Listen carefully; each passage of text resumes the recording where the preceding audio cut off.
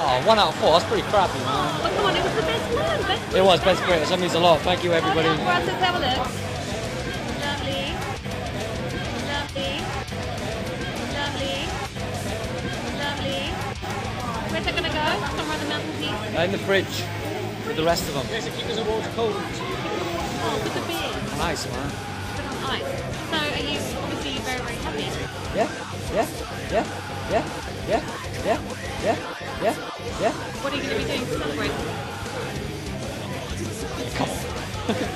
So you're happy to be, is it the 5th Welsh band in 10 years who have won this award? Oh, that's statistics. I don't know. And I'm drunk. But is this? I know Funeral got it, like Lost Prophets got it a few times.